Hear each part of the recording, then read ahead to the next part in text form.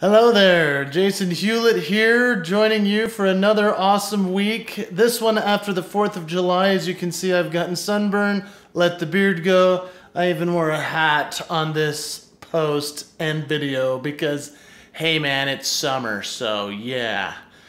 But I wanted to talk about a legendary performance that I saw the other night. It was unbelievable. I went to Las Vegas with family and friends, and we saw Steve Martin and Martin Short put on an unbelievable show. Now, this was not the first time I've seen this show.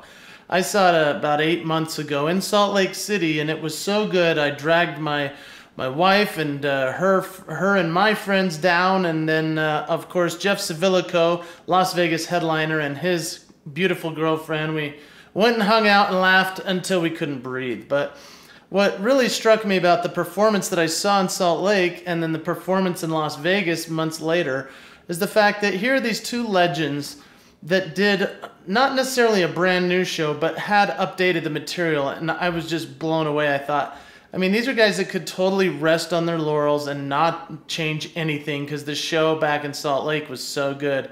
The one in Vegas was even better. And so I was thinking, you know, how are we legendary performers? What are the steps to becoming that in our practice, in our business, in our companies, in our lives? And, you know, the first one that I talk about in my blog post here this week is that you need to be you. And obviously I'm an impersonator, impressionist. I do voices of other people, but I also do the stuff that people want to see only that Jason can do, right?